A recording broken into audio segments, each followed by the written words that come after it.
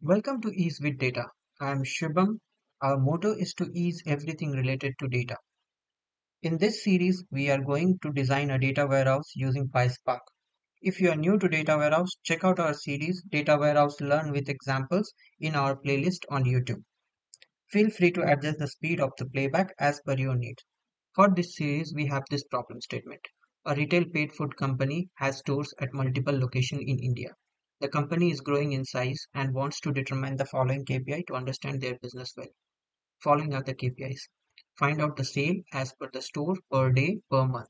Find out top selling products as per store in various geographic regions. Find out least selling products as per store in various geographic regions. This is our solution goal. The stores will drop or dump their CRM data in form of files in a shared location in Data Lake in AWS S3.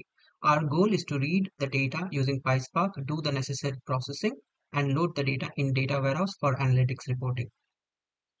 This is the overview of the solution. On the left-hand side, you can see the stores. Data such as order, customer data, store data, product will be dropped into AWS S3 in form of files. We'll use Apache Spark and will do the necessary processing and load the data into the data lake and in the data warehouse.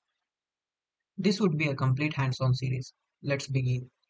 Keep learning, keep sharing, keep growing.